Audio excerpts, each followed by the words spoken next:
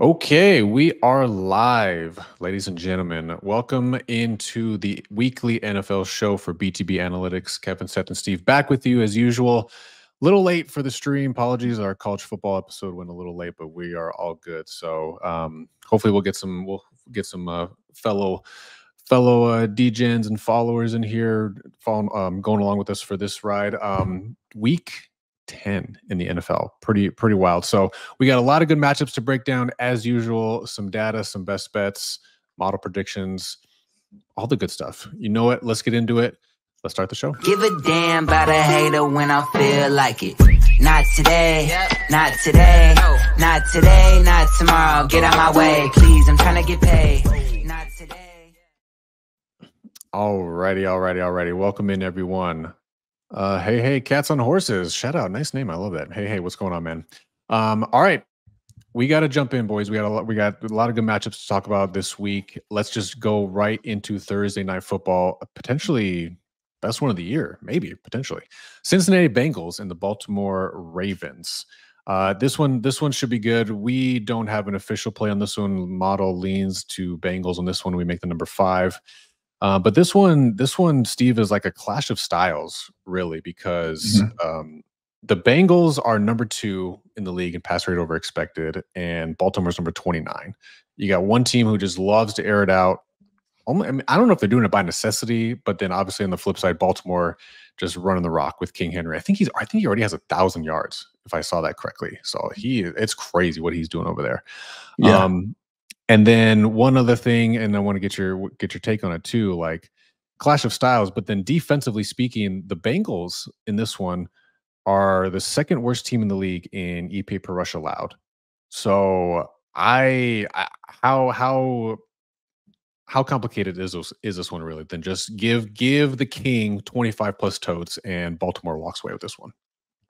Yeah, and this is one. God, I'm gonna love watching this game, and quite frankly, you can talk me out of betting either side or betting on either side, really, because like you said, this is a clash of styles, and not just what these teams like to do, but what the opposing defense is bad at stopping. Right? I mean, you talk about how Cincinnati is really bad at stopping the run. We've been talking about it all season. Baltimore is really bad at stopping the pass, which doesn't bode well for a team who likes to throw the ball, and as Joe Cool does. So yeah, I'm with you. I mean, if the Baltimore Ravens are going to have a legitimate shot at this game, you're going to have to stay on down. You're going to have to feed King Henry the rock. But what they've been doing really well is, even though they may be running Lamar a little bit less than the years past, they're really good at getting their receivers, their Zay Flowers, things like that, involved in the run game as well. So I think for me, it's run the ball, get creative running the ball, and do that all damn day, and leave open those shots for Lamar to hit up the receivers. Now the question is going to be, can they stay in that mode when they can stay on down?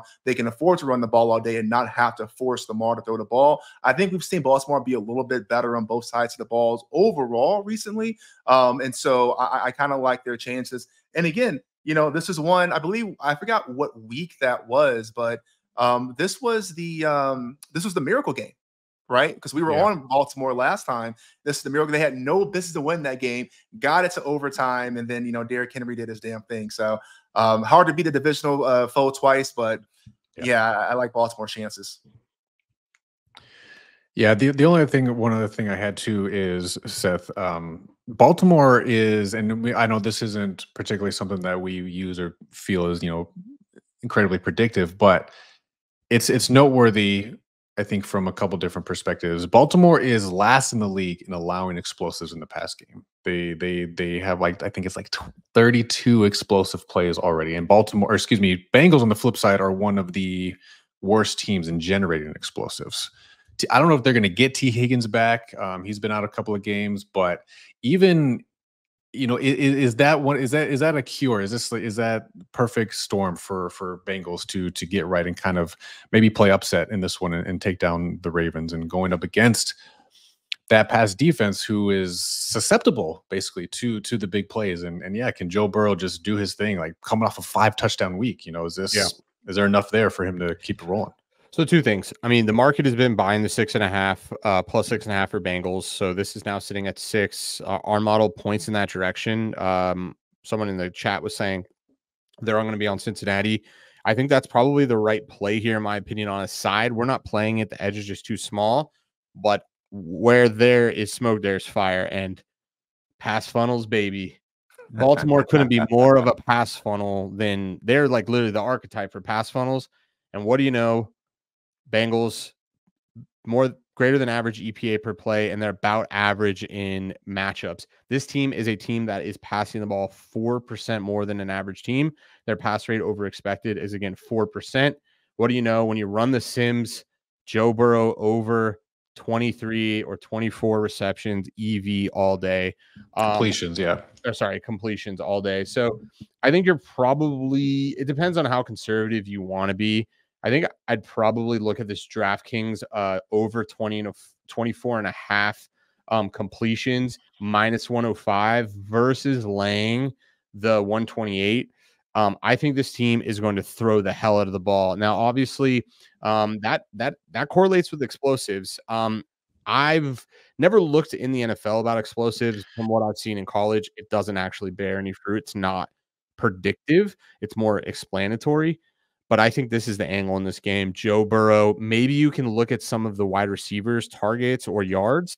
But I think I like you can see 3-1. And that one loss was the Detroit game where they won by 50 and they had to pull the starters in the fourth quarter. And we had over 12 and a half carries and he had 12 carries. So he did that in 3 quarters. So this methodology pinpoints what teams are looking at, right? They have the same data we do. And in a short week, I think a team is going to tend to do what they already do. And in this case, the Bengals are a team that throws the ball. So I say all that. I think that's the better bet. I definitely will be having some of those Burrow completions for sure. Okay, you heard it here on live. Yeah, a little free play action for you guys in the chat there.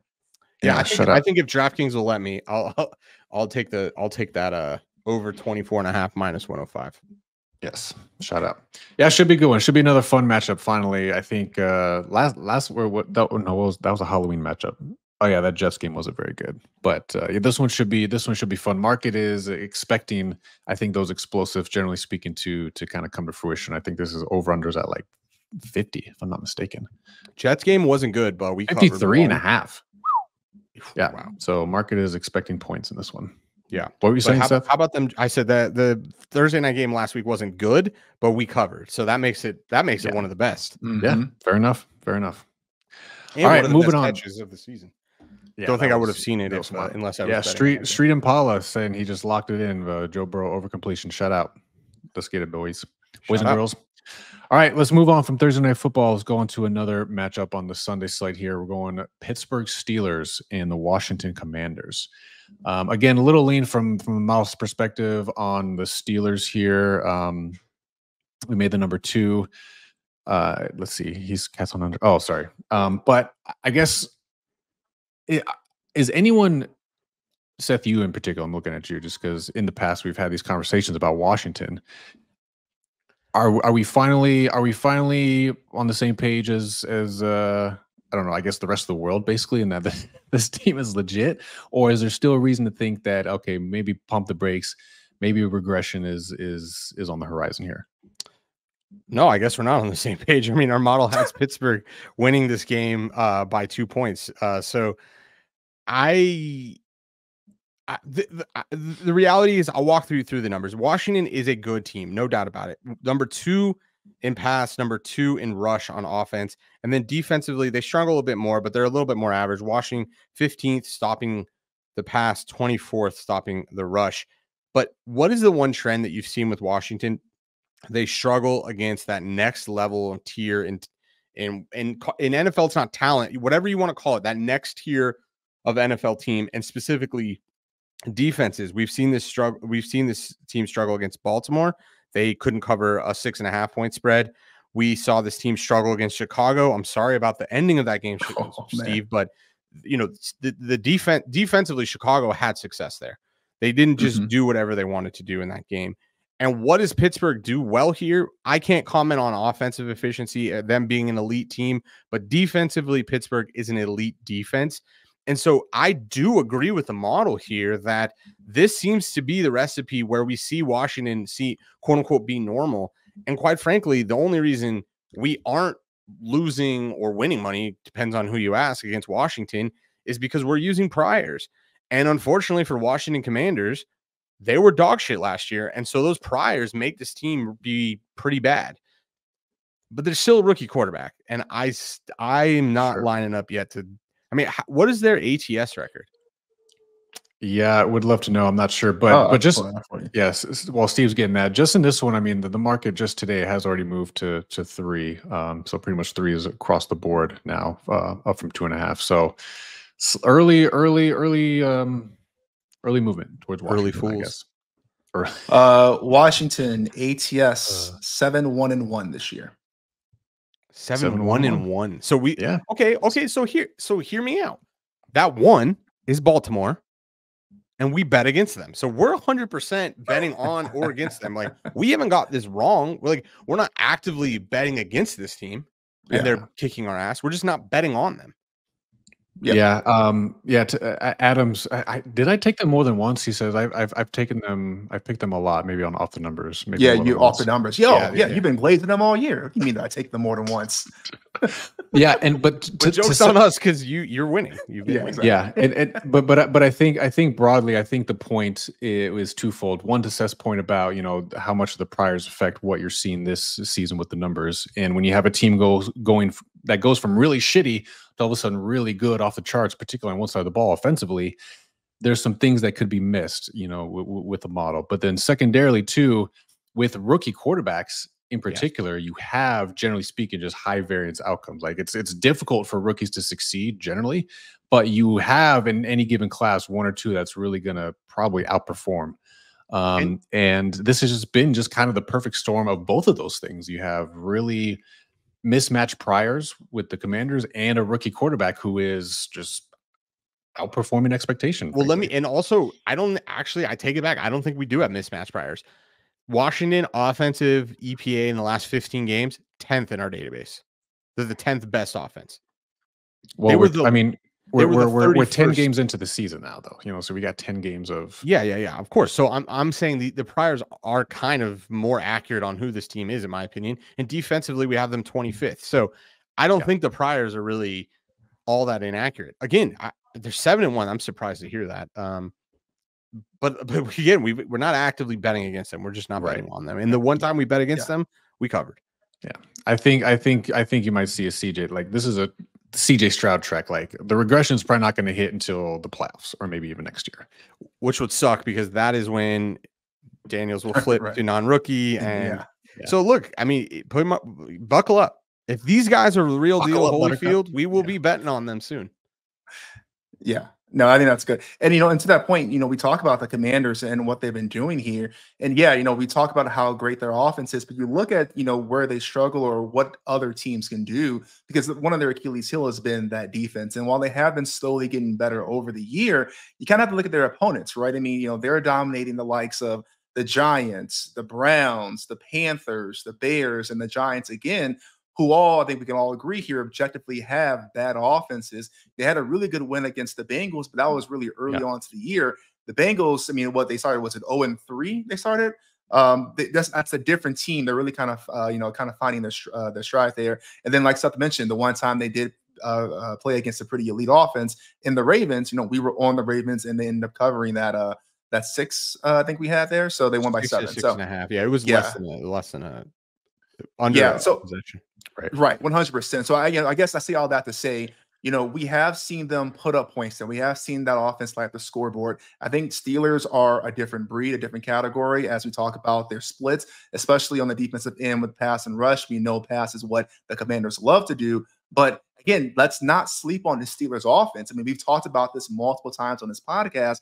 They are sneakily efficient. It may not look pretty, but that's what they get done. And now with Russ back there, someone who's been a Justin Fields supporter as a Bears fan, I mean, Russ is doing what he needs to do with that offense. So, I'm with you all the way, Seth. This is one of the ones that I think as a fan, the trendy pick is, Commanders are doing so great. But this is why you use data in the model. And I think it's pretty spot on here. 3.5. If it gets to 3.5 before tomorrow, which is not going to, we will bet that. I will bet that. We'll be giving that out. Yeah, So that'd be a big that's a big number. So okay. Sounds good. Yeah, I'm fascinated to see what they do against against the Steelers D for sure. So should be a yeah. good one. All Yeah, right, and let's Chad, move shout on. out. I think that's kind of exactly what I was thinking.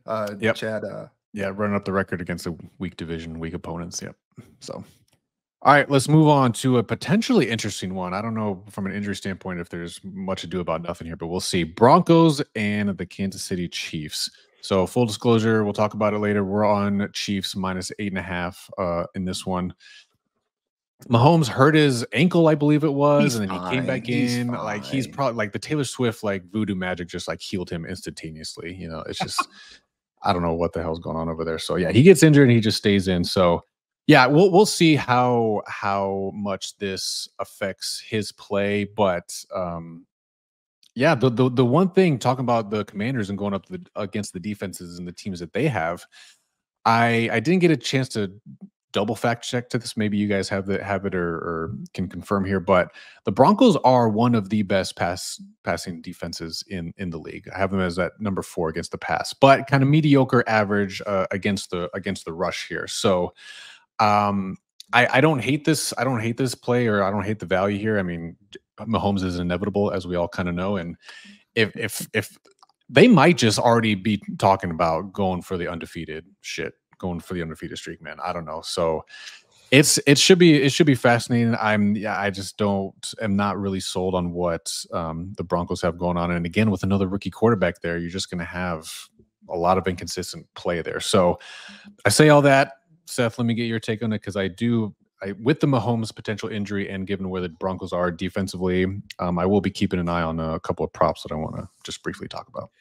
Yeah, I mean, to your point, Denver's defense has been very good this year, but it's almost a similar idea about Washington. They've done and had that elite kind of performance against these lower tier teams. You saw what happened when they went against one of the most efficient offenses last week, and they couldn't do much stopping that. And this is a divisional game, so I don't want to overplay this, but yeah, I wrote in the notes, Mahomes is inevitable. He somehow continually outplays his statistics. He's done this over and over. He reminds me a lot. He reminds me a lot of himself. He's Patrick Mahomes. He's the GOAT right now. But he reminds me right now a lot of Joe Burrow in 2020 or 2021 when they went to the Super Bowl, where statistically speaking, Cincinnati was just playing out of their mind. Like you should have mathematically faded them in every single one of their games, and they just were inevitable. And it feels very much this way. The other thing too is Denver is struggling offensively. Bo Nix is, I don't know. I'm not the coach there, but he is right now negative 2.9 expected points added per game. So I mean, he is costing that offense points versus an average quarterback. So I don't know. He's obviously a quarterback. He needs to, he's learning, he's growing. I don't know if this is the game to do it against this defense, because this team is elite. And you saw what Tampa Bay could do, but I think Baker is in a different stratosphere than Bo Nix. Yeah, 100%. And this is my conspiracy theory here. I don't know if you guys watched that play when he went down, but there's a camera angle when Mahomes tweaked down and they were looking, his teammates came to pick him up, and he's like, "I'm fine." And then he got up, and then they did the whole thing. They walked him off, and then he was jogging. I'm completely convinced that he was just milking that injury to get the crowd kind of into it, kind of like what LeBron does, if we're being honest here. So yeah, I don't think the injury thing is going to be an angle here personally, but we'll see what happens on the injury report. But I'm with you, Seth. I mean, we talk about this team, and outside of that one, again, unfortunately for us, that one beatdown against Tampa Bay, this Denver Broncos team really has not looked good when you go up against good passing offenses. And again, we used Baltimore last week as an example where, they put up 41 points. So I do expect more of the same. And the one thing I have here, we talked about it last week and we saw it come to fruition a little bit. But again, DeAndre Hopkins looked pretty damn good in that offense, right? Yeah. And so now you give him another week with the playbook. I mean, he had a critical, kind of call it a bad route late in the game when they were trying to drive to hit the game-winning field goal in regulation, where he didn't stop and Mahomes, wanted him to stop there. That stuff's going to be buttoned up as the weeks go on. So this offense is only going to get better. Mahomes is only going to get more inevitable. So I love the spot here, especially against a rookie quarterback.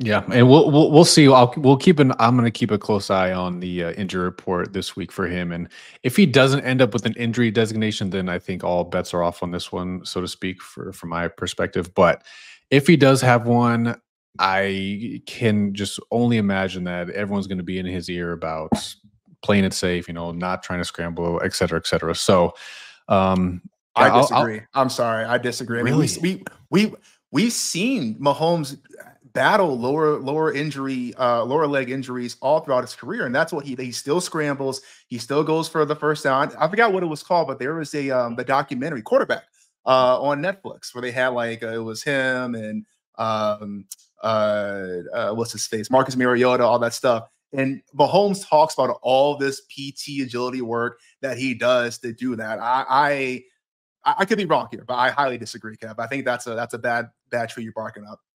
okay, maybe it is under like rushing attempts or rushing yards. I was mainly going to hit it from the perspective of over rushing attempts for the running backs. Like, oh, okay, so they're going to get more share. Yeah. I think the share of carries, or I think they'll maybe lean on that a little more, and try to protect him from that perspective, particularly if the game script kind of plays out from the standpoint of if they're going to cover a double-digit spread effectively, then why lay him out in harm's way. So we'll see. Again, I'm gonna monitor it. It's kind of an injury angle, kind of secondary arbitrage angle, but we'll see. We're early in the week still. So I don't see a world where there's any advantage to not have him on that report. Oh yeah. I guess that makes a lot of sense. Yeah, just keep him on there.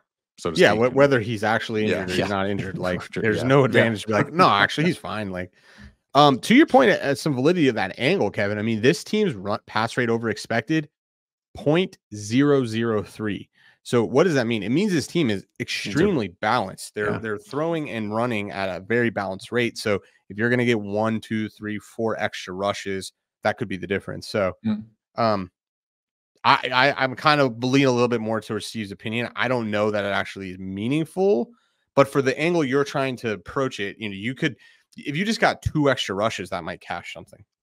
Yeah, for sure. So we'll see how it goes. But like I said, early in the week, so we'll see what happens. So, go Chiefs though. Let's go undefeated. Why not? All right, boys. Let's move on down the line here. I don't even know. Something like that, probably. Okay. Yeah. All right, let's move on before someone gets in trouble. All right, Lions and the Texans. How about it? Next matchup here. Again, another model play that we're on. We're on Houston plus 3.5. I hear the vomit in the background. I felt the same way. We collectively felt the same way last week about Tampa Bay. Yes. A very similar kind of situation, though, right? Because Texans now down Diggs, down Collins.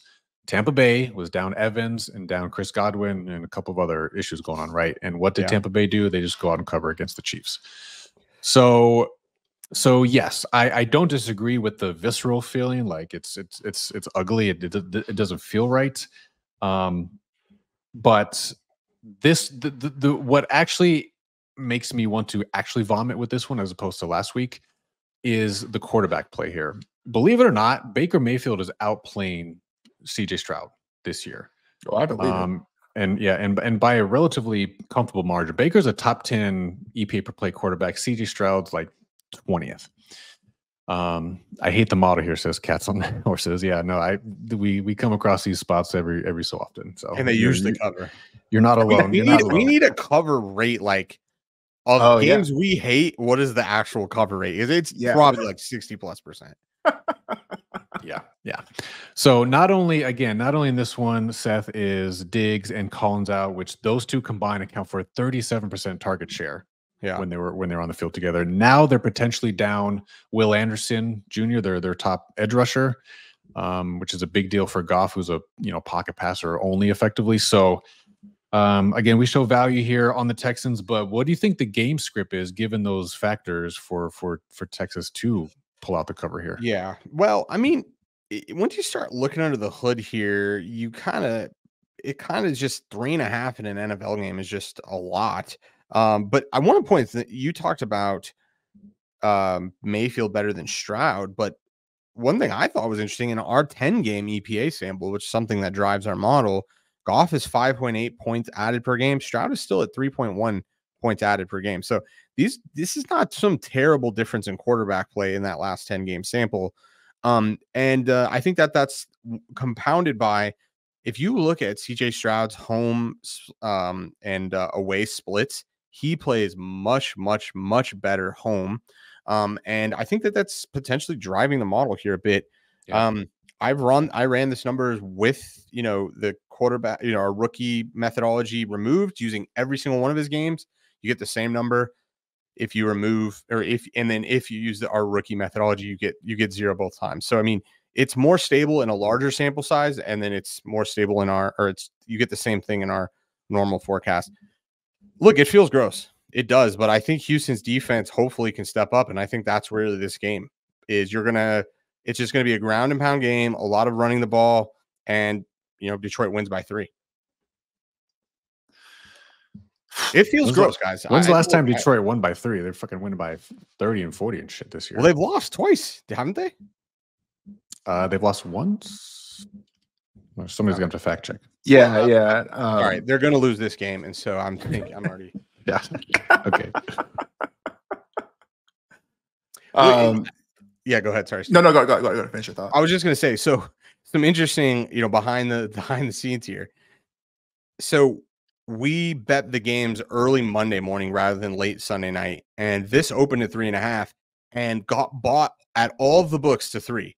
And so we didn't initially give it out because 3.5 wasn't available, and that's where pretty much all the EV comes from. Yeah, they've only lost one game, and they lost to the Bucks week 2. That's crazy. Yeah. So, but then today the market bought it back to 3.5. It's too immature of a market for us to not buy it, especially because if we would have bet it on Sunday night, we would have just been right where we would have been. So we had to give it out. We did bet it. It's gross. It's gross, but we've had early market agree with us. Now the little bit more mature market disagrees with us. Sure. But we're in a little bit of company here. We're not on an island. True. Yeah. And the Lions just traded for that pass rusher from the Browns. How much play does he get? Oh man, there's just a lot of things that lining up to be fucking. It could be bad. One of those weeks. It could be bad. It's just 1 out of 6 games. Yeah. Agreed. Yeah, I have nothing for you guys here. I have nothing uplifting or positive to say. I mean, again, we did say last week, we were in the same spot. We were on Bucks +9, and the whole thing was, oh man, no Chris Godwin, no Mike Evans. But, we saw the Buccaneers in the week prior, really feed Cade Otton the ball, get Bucky Irvin more involved, etc. But, man, this one, I really can't make that argument. I mean, I'm on it, right? It's gross. And it's just, for me, it's like the one thing I have trouble with too, Seth, is, I do think it has to be that kind of ground and pound game. But yeah, Houston's defense is better against the run, but the Lions are still pretty damn elite at running the ball. So, what do you even do there? I mean, I'm with you though. When we hate these bets collectively across the board, those are the ones that tend to cover more often than not. So I'm hoping the trend continues here.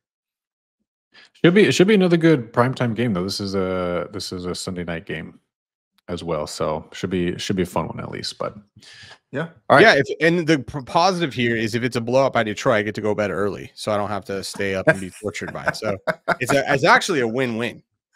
All right, another shout out Michael. He was in our college football podcast as well, stream. And another decent question here: do you ever hold off on placing wagers because you feel like it's going to move in your favor?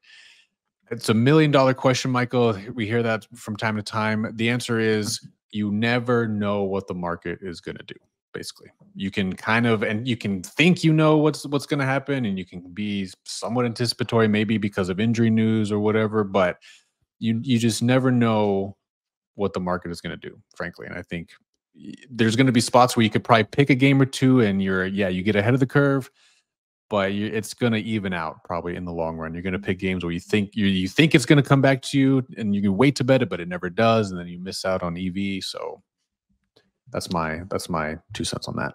Yeah, I mean, I think I'd answer it this way, which is that remember what realistic CLV looks like. 55 to 60% of your games you're betting. So you're better off just betting all of your games and then measuring CLV to see 55 or 60% rather than trying to also then forecast which games are going to would actually give you negative CLV and then get a better number. I mean, this whole like, what is it? Bet favorites early, bet dogs late. Like, I think that's a relative rule of thumb for bettors that have no sophistication to them.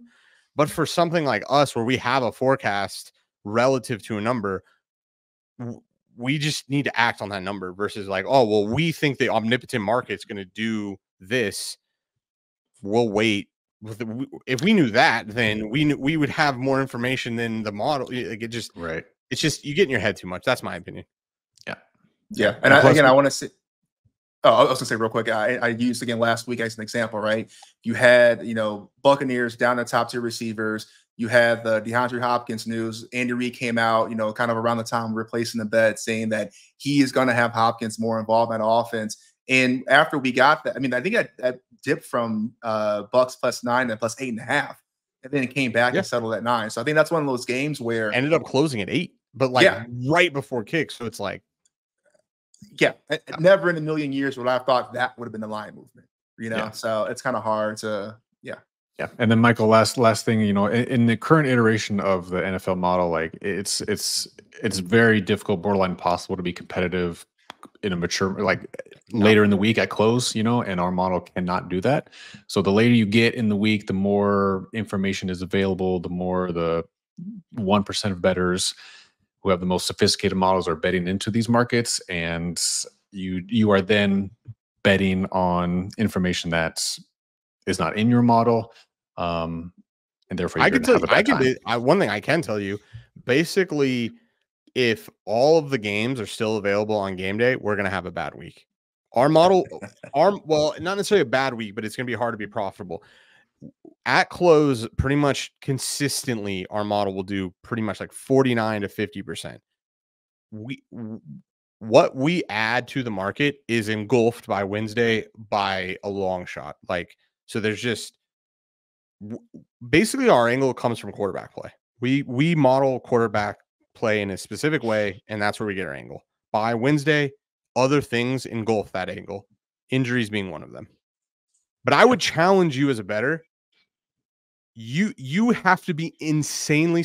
I'm going to be a little bit offensive. You have to be more sophisticated than you are with a 99% certainty to quantify injury edges in the NFL. You can't believe how sophisticated that needs to be. And so I challenge you to start betting at open. You're going to probably see a lot more wins. Yep. So good question, Michael. Appreciate it. Yeah, there's always a lot of nuance to these type of things. So, but appreciate the discourse. Okay, that was Sunday Night Football. Let's do one more matchup, huh? Monday night, Dolphins against the Rams. Another one that we're on. We're on LA -2 on this one. So our number made it 4 or makes it 4. I think this is still at 2. Let me just verify. 2.5. 2.5. So really now across the board. So yeah, early right side. But yeah, this one for me, we talked about it in one of the earlier matchups. I forget which one exactly, but this idea of priors and a rolling game sample says that we use. Mentioned it a little bit last week too with Miami, because there's been how many games now in the past 10 or 15 games with Tua not as the starter for Miami? 4? I think it was 4 this season and none last season. Exactly. And okay, yeah. So to the extent, Seth, do you think any of the edge that we're picking up is still kind of overcompensating for that element of it? Not really, because when we look at EPA per play for quarterback, that's just relative to the games they've played and the plays they've played. So, Tua is not getting punished for that. And then when we use our quarterback category, again, only contributing to games he has played. So, no, I don't. And quite frankly, looking under the hood, Tua's numbers are concerning. He's -3 points, expected points added per game in the last 10 games. I mean, that's quite interesting.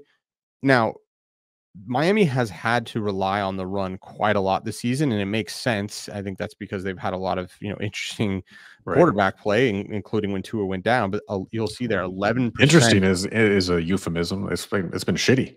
Yeah, it's been shitty, and they've been running the ball basically 11% more than an average team, which again makes sense given their opportunities there at quarterback. I mean, look, we saw this team wake up a bit against a divisional opponent in Buffalo, but quite frankly, other than if they don't get that interception at the goal line, does that scoreboard look quite differently? And that's one play that's highly levered. I like this play, which I don't know if that's good or bad, but I think the Rams are playing quite well, especially when Nakua and Kupp are in that lineup. Hopefully, Puka doesn't go throwing any more fists this week and get ejected. But I like this matchup for LA's offense against Miami's defense. Yeah, Steve, I think that's probably one of the key factors in this one, right? Because presumably Puka Nakua doesn't do any stupid shit, and he's available for the full game. Cooper Kupp another game back, and him and Stafford in that connection. Rams are a top 5 offense in terms of success rate. So they're just churning and burning, like they're sustaining drives. And Miami is, I don't know exactly where they rank, but you can kind of so they have a negative expected points on defense, so they're better than average. But I think LA has added in a weird roundabout way via injuries and people coming back and whatnot. They've added a lot of pieces and now might just be hitting their stride. And the Dolphins, to Seth's point, I don't know if there's lingering issues or just what's going on, not enough time on the field together, but the Dolphins just generally have not looked the same as they did last year.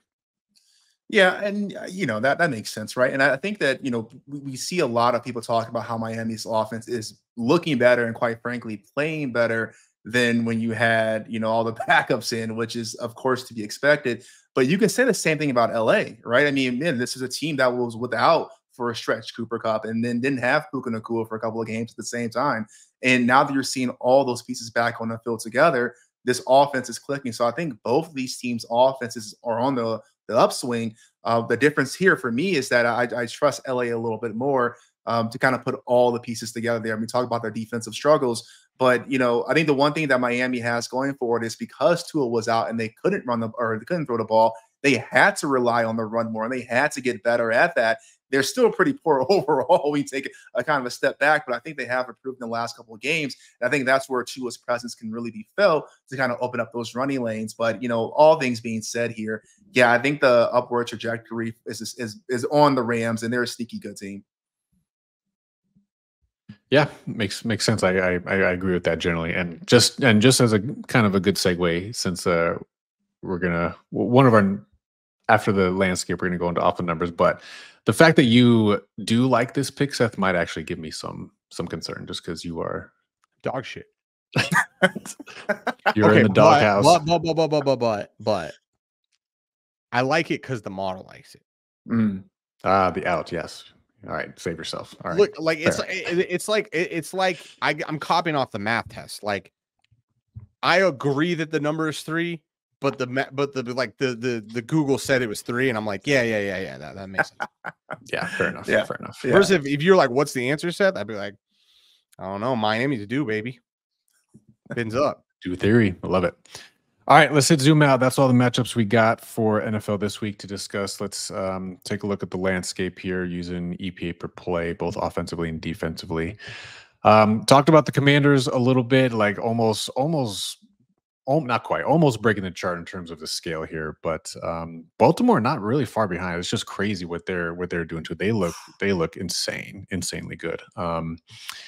But the one team that's one of the teams I want to get your guys' opinion on here is the Jets. Now, they've been kind of written off in some respects already, but they're coming into Arizona this week. They're going against the Cardinals. I don't know if that Houston game last week on Thursday Night Football could have been maybe one of the jump off points for them, or do you guys think this team is still just basically mid as we're kind of showing them here? They scare me a little bit. I think they could catch a stride is basically what I'm getting at. I think they're not as bad as what their record indicates. So Steve, you want to go first? Yeah, I disagree. I think they are just as bad as their record indicates. I just no, you can't really convince me otherwise. I mean, yeah, yes, you can.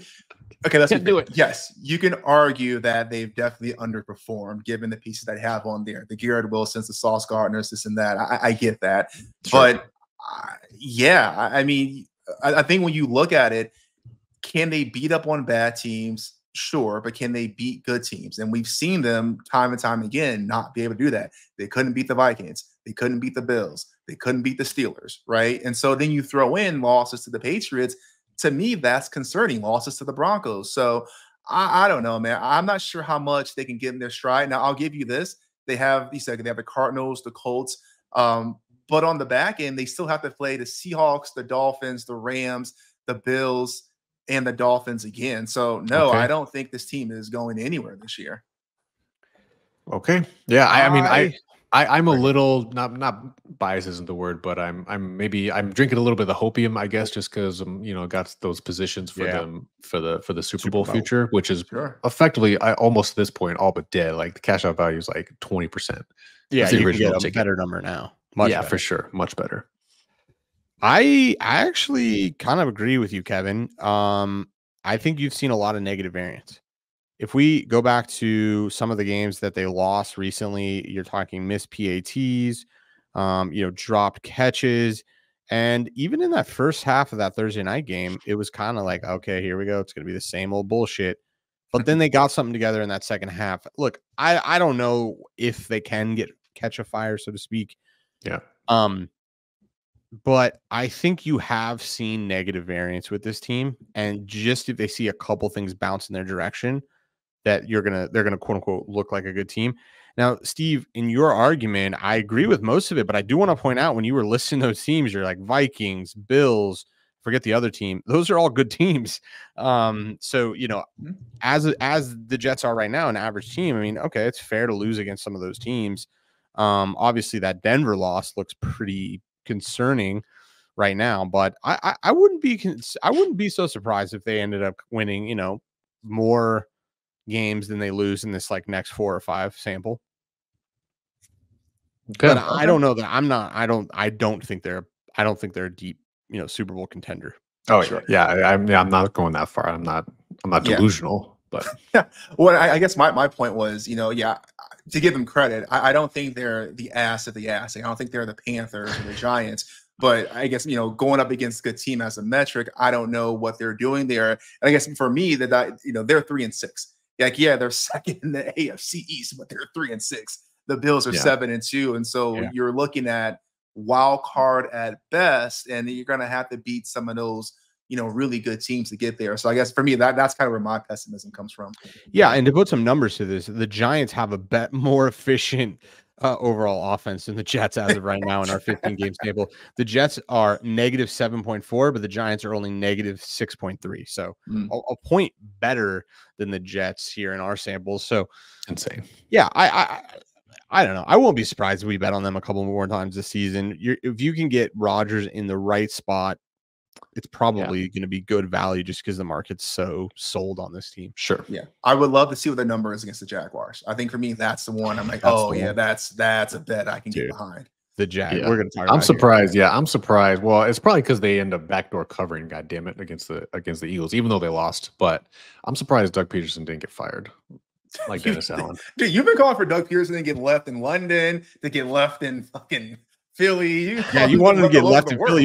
You would. I'm not sure if you would have got murdered or would be given a house, because that was the last time he was the head coach and they won the Super Bowl. Yeah, that's true. Yeah, that's true. Yeah, but all right, sounds good. We truck on as we normally do here. So let's move on to off the numbers for this week, guys. So just for anyone who's not familiar, again, this is our weekly segment where we each of us individually make a pick in the NFL, and we just kind of have a friendly competition and banter as the season progresses here. So I'll kick it off here since I'm the top dog in the NFL, baby, so far. This week I'm running with the Niners -5.5. I have to admit my kind of research or mental model with this one wasn't super crisp or in depth as it has been in the past. So we'll see what it yields. But a couple of general points on this one. Niners coming off a bye, huge rest advantage. Bucks playing Monday Night Football last night, so Bucks off 6 days of rest, Niners off of bye.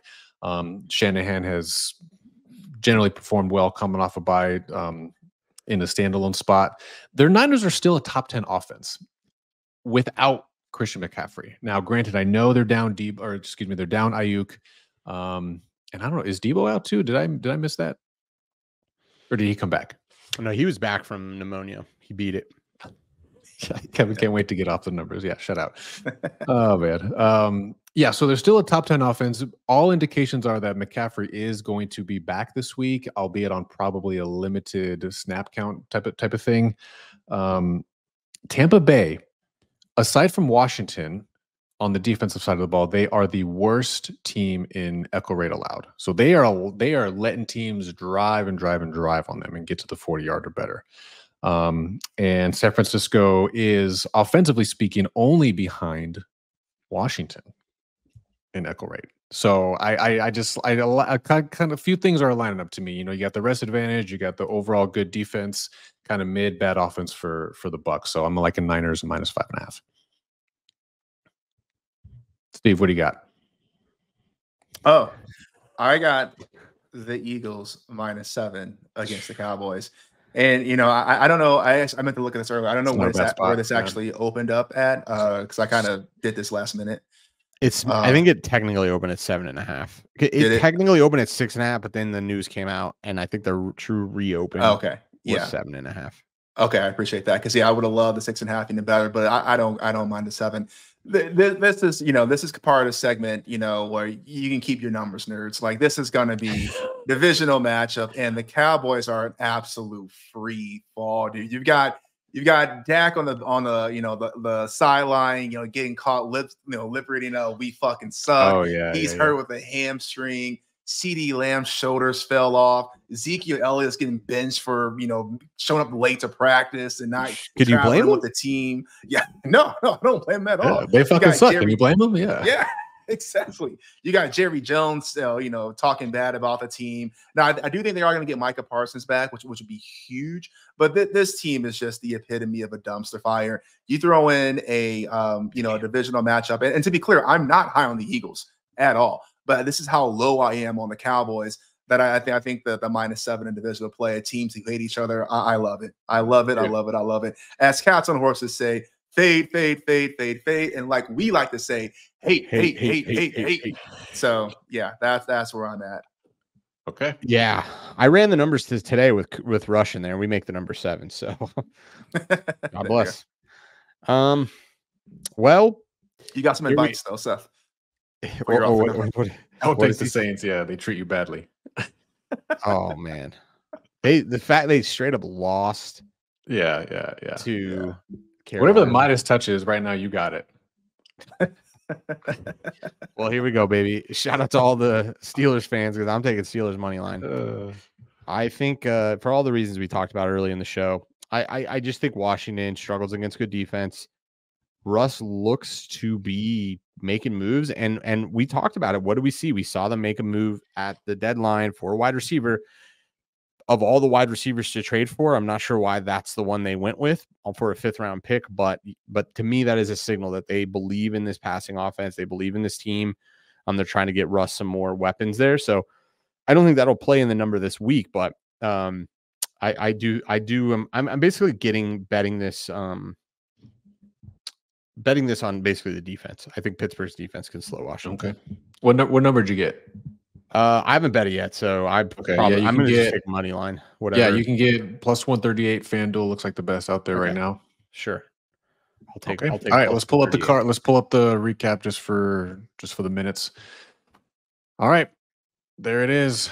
Yeah, 4-2 for me, Steve. 3-3, and Seth bringing up the caboose. Hey. Now, look, I've been close on a number of these. All right. Yeah. That's not even true. I don't think. I think I've actually just got my ass kicked. So no, you get. Yeah, I know. I remember the one I remember was the Saints, because I secretly tailed you because I like that pick. And if you had, I think you took spread. You took money line. If you had spread, you would have covered. Whatever it was. Yeah, 100%. Well, now everybody can understand the true origin of BTB. I was getting my ass kicked so much and betting the shit with my brain. I was like, I can't do this Something's anymore. gotta change, yeah. I gotta get a model, man. Yes. All right. Shut up. Off the numbers, NFL Week 10. Let's go. All right. Last but not least, boys and girls, and appreciate you guys all in the chat commenting. Yes. Really, really great for us. Love the engagement. Don't forget to like the video, please, and don't forget, if you're not already, please subscribe to the channel. Helps us out a great deal. And we love to keep the content going for you guys. Okay. Last but not least, model predictions for NFL Week 10. Another decent size in terms of volume here. So model right now is 23-20, heading into Week 10. Yep. So Seth, without further ado, let's rattle off real quick what we have for this week. Yep, we have 6 plays, so a pretty healthy card this week. We're on Houston +3.5, Jacksonville +4.5, Buffalo -4.5, Kansas City -8.5. Chargers -7.5, and Rams -2. I think we ended up giving out a 2.5 because the 2s were gone by this time I was writing the email. So 2.5 is fine as well if you can get it. I think it looks like it's headed to 3. Yeah, I think so. But yeah, I mean, another week, another fair volume. Houston was technically a late ad, but nonetheless. Well, it was there, then it wasn't. Yeah, like when I was running the numbers, it was there, and then when I went to send out the email, all of the 3.5s got bought, and then for whatever reason today on Tuesday, all of the -3s got bought, so it moved back to 3.5. So if we would have betted on Sunday night or Monday morning, we would just be in the same situation. So that's why we ended up betting it. So it's not it was late technically, but it really isn't late. That's what it opened at. Yeah, fair enough. So yeah, I mean, I think the only one, I mean, I guess, and I take that back. There's 2 now that I feel personally gross about. It's both Jacksonville and Houston. Other ones, mental model and model kind of line up in my head. But yeah, what sign about me you up guys? for the Jags ones. There's no chance that wins.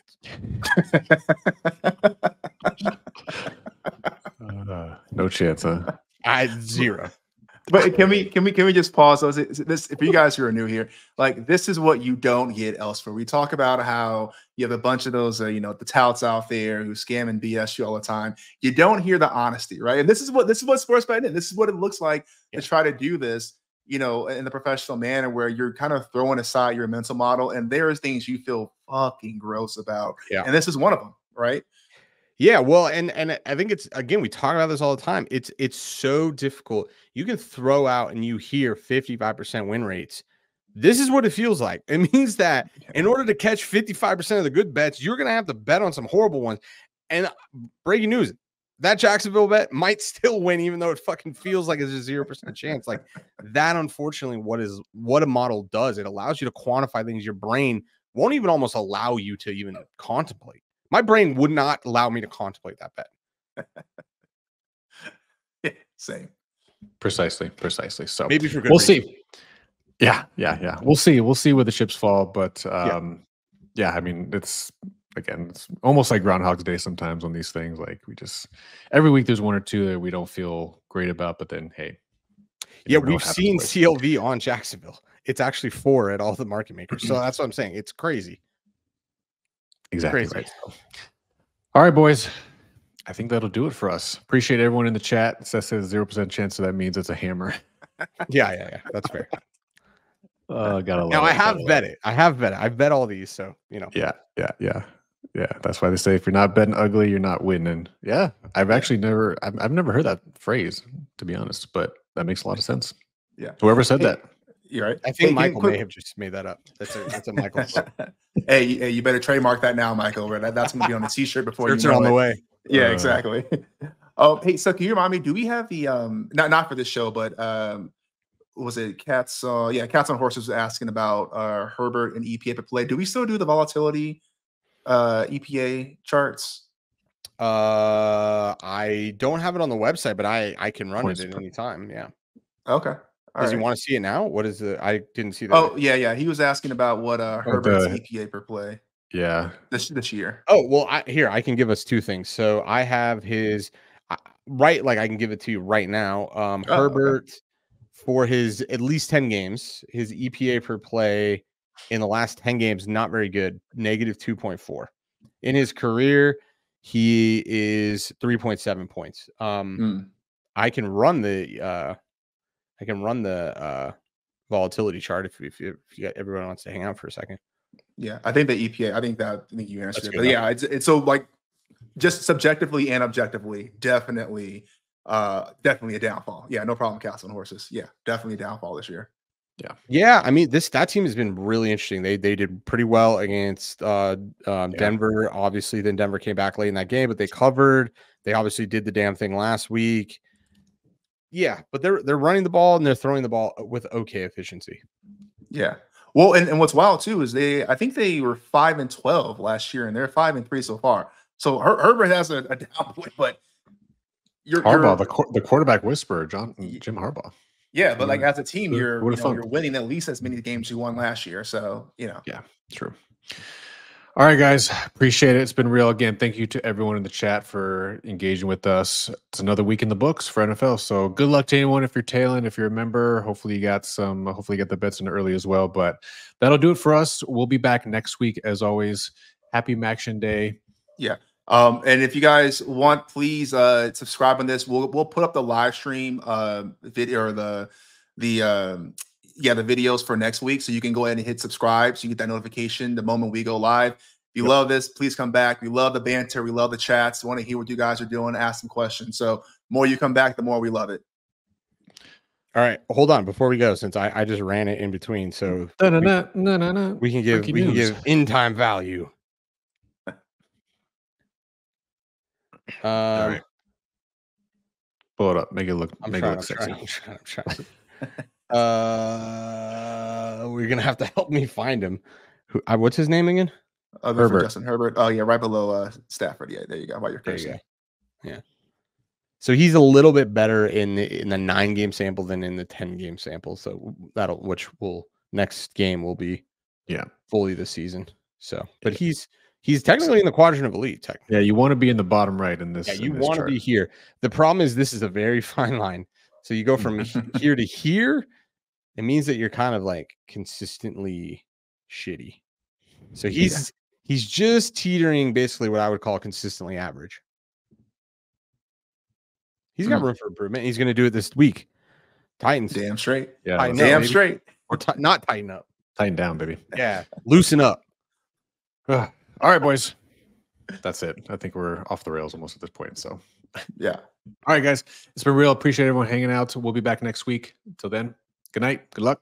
See ya. Boom. Take care.